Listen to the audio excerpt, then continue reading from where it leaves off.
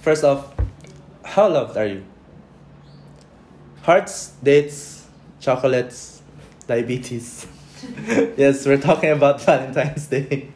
In the past, Valentine's Day was about romance, love, harana, and diabetes.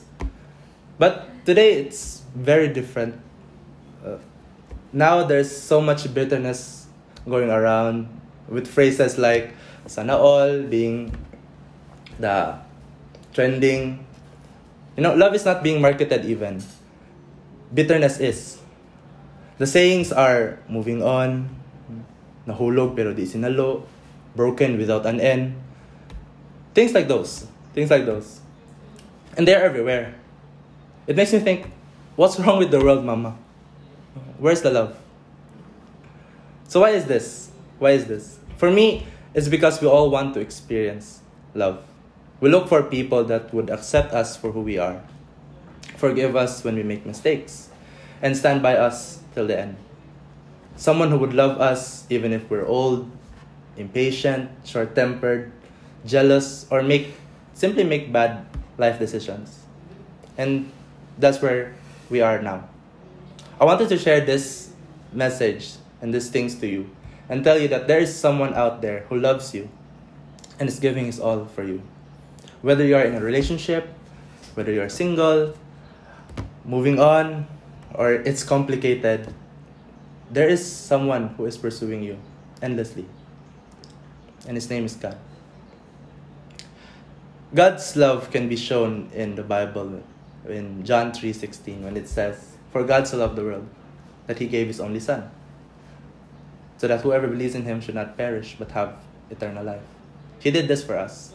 The question is why? Why did he do it?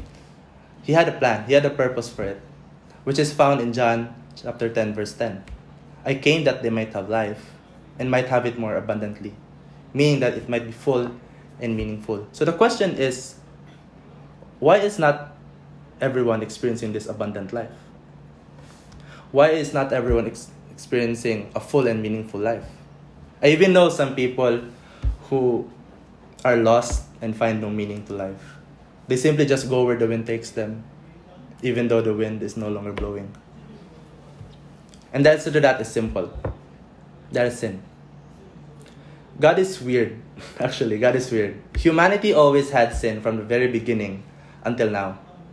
Adam and Eve had sin of disobedience. After them came Abraham, who was old, who had a wife named Sarah, who was impatient. They weren't patient and did not wait on the promise of God. There was Moses, who was short-tempered, who also had a sister named Miriam, who was a gossiper. David, a king, had an affair. His son Solomon, considered as the wisest, had poor life decisions. He had many wives, and to a point that he worshipped other gods. And along the line, there's John the Baptist, who doubted. Despite knowing who Jesus was, who the Messiah was, he doubted. There was Martha, a warrior. Peter, who denied Christ 3 times twice. Paul, who was a murderer. And the list goes on. And in this list of sinners, there's this young boy who, despite growing up knowing many things about Jesus, one day had love problems and decided that God did not exist. After experiencing heartbreak, unanswered prayers, and life problems, this young boy decided that God was not real. He began to consider sinful acts as plain acts and began committing them one by one. This young boy tried to convince others of God's non-existence. A young boy who blurted out words against God, angrily swearing, shouting, and hating from the depths of his heart, regretting ever believing that there was even a God. What awaits these people? Well, Romans 6:23 says this: death, which is spiritual separation from God. To this day, I still wonder how hurt God was because of these sinners. I mean, to me, they deserve to be punished. Yes, even to that young boy. Do they deserve it? Yes. But did they get it?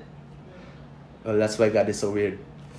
In Romans 5, verse 8, it says, "But God demonstrates his own love towards us, in that while we were yet sinners, Christ died for us." Christ died for you. Jesus, who could have lived comfortably in heaven, came down to earth, lived like us, and suffered a pain that he shouldn't have to. In Luke 22, verse 42, Jesus says this, "Father, if you are willing, please take this cup of suffering away from me." Yet, despite all that, he endured it all and obeyed God's will for our sake. When he said, "Yet, I want your will to be done, not mine." He didn't wait for people to be destroyed by themselves in their own sin. Rather, he not only saved them, but lifted them up. Remember those people I mentioned earlier? Even though those people committed grave sin, Abraham is titled Father of Nations. Moses is known as the most important Jewish prophet. David is called the man after God's own heart. Solomon is known as the wisest person. For John, Jesus said that no other man born of a woman is greater than him. Peter became the head of the first church. Paul has a school named after him, even to this day. And that young boy is sitting right here, speaking to you. If God could love people like this, how much more of you? But the thing is, this is not a love that must be accepted or is required to be taken. Rather, it's a gift, freely given to everyone, freely given to you. Jesus said in Revelation 3:20, "Here I am, I stand at the door and knock. If anyone hears my voice and opens the door, I will come in and eat with that person, and they with me." It is an open invitation to a loving relationship. He is not insisting that you love him. He's asking and hoping that you do. If you don't want to, then it's fine. However, if you want to open your heart to him, then he will surely enter. And you will experience love beyond your understanding. If you want to let him into your heart, it is very simple. You can simply open the door to your heart and allow him to come in. You can do this through a simple prayer. Mind you, prayer is only talking with God.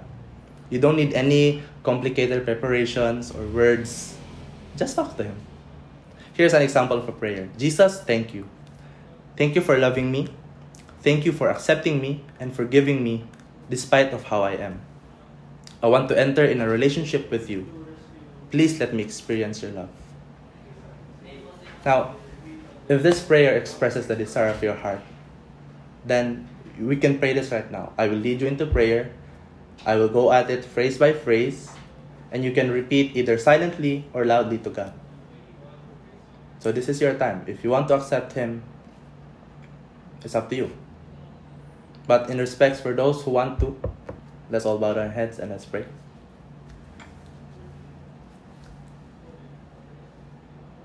Jesus, thank you. Thank you for loving me. Thank you for accepting me and forgiving me despite of how I am. I want to enter in a relationship with you. Please let me experience your love. Amen. Now that's it. Simple as that. Now, going back. How loved are you?